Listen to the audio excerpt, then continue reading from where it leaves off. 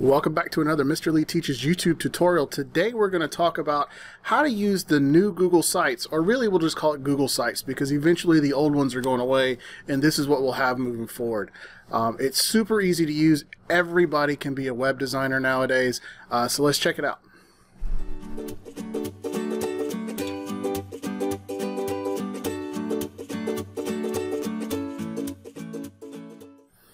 So here I'm at my Google homepage, the new tab page, whatever you want to be, but I can get to the new sites a couple different ways. I can click on my waffle and come down to sites, and if I do that, it's going to take me to the classic sites, and so I just have to go over here to below the create button and click on the new Google Sites, and it will take me there.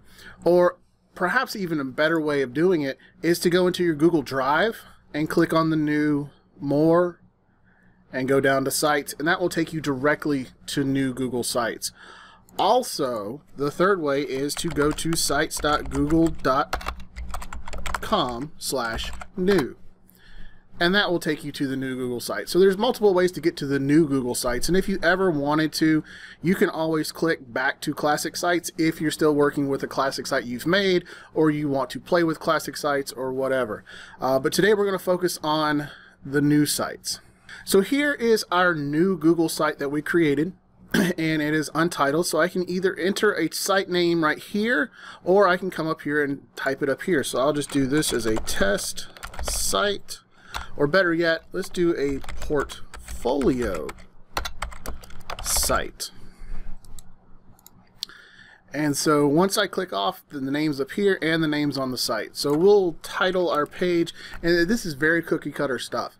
So it gives me this your page title, so I click there and now I can type. So I'm going to call it Stuart's Portfolio. And so in this, I can change the way the header looks. I can make it a heading, which makes it a little smaller. I can do normal text, which makes it even smaller. I'll leave it as a title, and I could also make this a link. So if I wanted this to link to something else, I can actually click the link button, insert a link, and then this would be a hyperlink to something else. I don't want to do that though. And if I don't like it, I can always delete it. I can change the alignment. So there's some basic stuff that I can do to edit the way my header looks.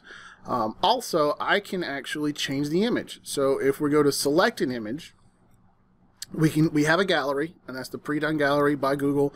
If we know the URL, we can search for pictures, we can go to My Albums, or we can go to my Google Drive. This one looks kind of nice, so I'm going to use that one, and we'll select, and so it changes. Now, if you notice over here, it's saying it's adjusting for readability, because I have white text, and it was a kind of dark to light. It was going to make it harder to read, so Google's algorithm adjusted the picture behind it and changed my text from white to black.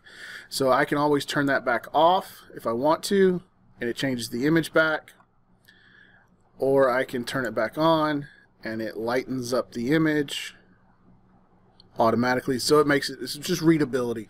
I really like the fact that Google has that kind of artificial intelligence looking out for us as we build these things. I can also change the header type. I can make it a banner, I can make it only a title, make it a really big banner if I had a lot of words, or I can make an entire cover. So if you wanted just a page of your title and then other pages after that, you could do that too. I'm just going to leave it a banner though for now, and we're good with that one. So, and if we wanted to start over, we could always reset it.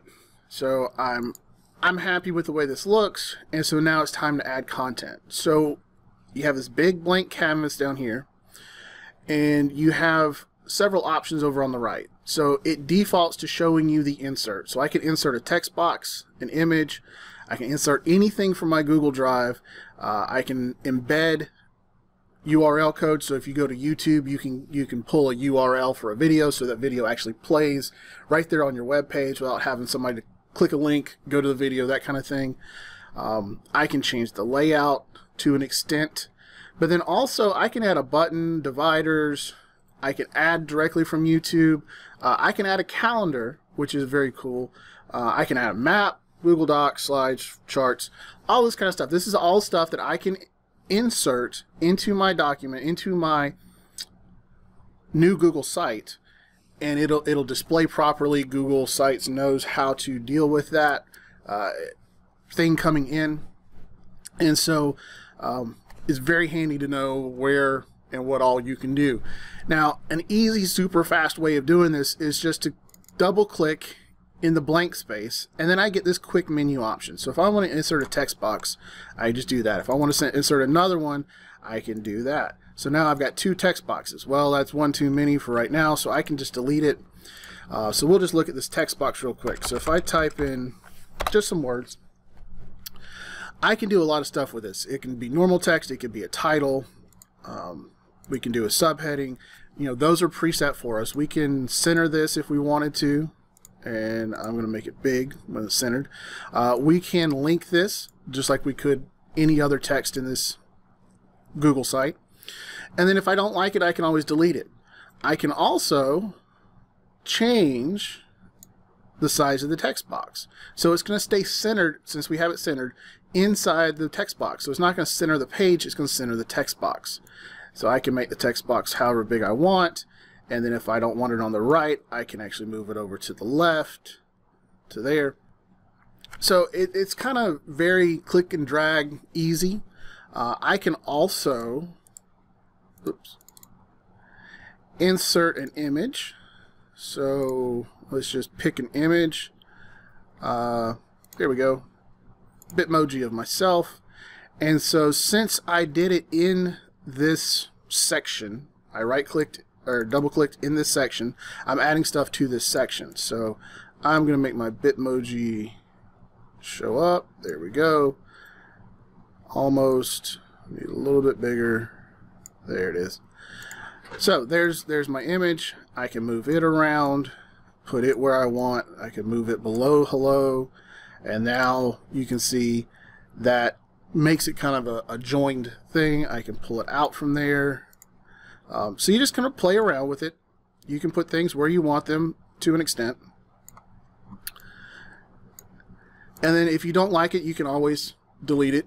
You can always crop it too. So if it's a larger image and you only want a piece of it, you can crop it down with the crop. You can always uncrop it afterwards. You can also link an image. So you could have a series of pictures and those link to different things. I can replace the image. I can add alt text, and that's for visually impaired people. It gives them text instead of an image with the screen readers. And I can also add a caption below my image. And so that's that. So I can also now that I've got content in here, I want to jazz it up. I want to make it look good. So I can click on the little palette button next to the section, and I can leave it, it's just regular right now. I can make it an emphasis, which changes the color slightly, and it keeps the colors in sync with your header picture, and so all the colors kind of match and kind of flow. I can make it emphasis, which changes the color, or I can just make it an image.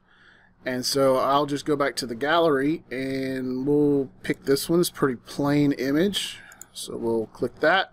It's going to adjust the readability also, because this is a very light background and I'm using white text. And so again, it changed my text color for me, and it lightened the background. These two patterns do not go well together. I didn't think this through, just saying. I can always turn that off if I want. It changes the darkness back. I can turn it back on. You can also use animated GIFs for these pictures. I don't have any right now to show you, but if you found an animation that you thought would be great for a background picture, it will work, and it will display in motion as well. So I can make another. Let's just do something from my Google Drive. So I'm going to add something from my Google Drive, and it brings in the document. And I can make the document bigger. I can make the document smaller. But then what I can also do is, if I don't like the order of the sections that I have on the page, if I click this little multi-dotted thing, whatever you call it over here, I can click and drag these sections around. And so by clicking and dragging until you see the blue line that shows up right there,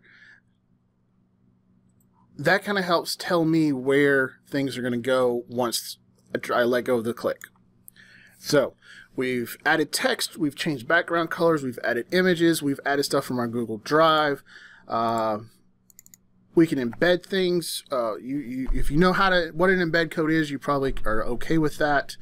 We can upload anything we want. So if we have pictures or PDFs or anything, we can upload it and it brings it in, and so then we can resize that. And you just got to be careful because it will crop down a little bit depending on the size. It won't automatically do aspect ratios for you. You got to kind of have to pay attention to that yourself. But then, like I said, you can also crop or uncrop as well. And so if you kind of get your web page where you want it and you want to see what it looks like, the eyeball up here, just like in Google Forms, gives you a preview. And so we can come in here and look, and I see this and it looks pretty good. Now this is really cool. What it'll do is it'll give you, this is what it looks like on a computer, this is what it looks like on a tablet, and this is what it looks like on somebody's phone. And so you can see, if you know where the people that are going to be looking at your site are, mostly if they're going to be on a tablet, on a phone, or on a computer, Chromebook would be the same as a computer, you can actually look and see if your site's going to look the way you want it to look. And when you're done with this, you just click exit preview and we're back out to our page. Now, the only thing I haven't shown you yet is the themes. You can come in here, and if you wanted to completely change the look of the site, we can do that. We can change the colors, we can change the fonts. It's very simplistic, so you can't custom your fonts unless you find a great theme that you like that does have the custom fonts. You can custom your colors, and you can custom a lot, just not everything necessarily that you want to do. So anyway, those are themes. Play around with those. And now pages. So we want more than one page to our website, or else it's just a web page. We want a website. So I'm going to add some pages. I can add a new page, or I can add a link. So if I want to link directly to somebody else's web page, or IXL, or Google Classroom, or something like that, I can click on New Link, give it a name, and then give it the link, open in a new tab, done. Now, when I preview, let me go back to here. If I click on that, it's going to open up my link. So it takes me to CNN because that was the link I picked. So now I'm going to close out of this. What you probably want to do is add a new page. So if you click on New Page, give it a name. So this would be, let's just call it Blog. So I can give it a custom path, or I can just leave it as it is. So I'm just going to leave it as it is. And so it adds a new page right here. So I've got my link that I just created, I've got my new page, and it gives it the name of the page. So if I change this, you notice it doesn't change the name of the page. So it's just a suggestion what you want on your header for your page.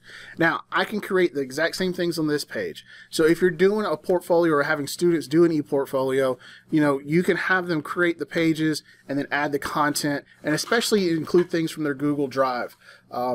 Work examples, and put a work example up and then do a reflection of that work example would be a great way of doing things.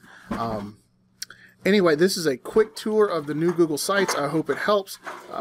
Until next time, if you like these videos, give me a thumbs up. And if you want more videos of this sort, give me a subscription down there. Make the red subscribe button turn gray. And I will talk to you next time.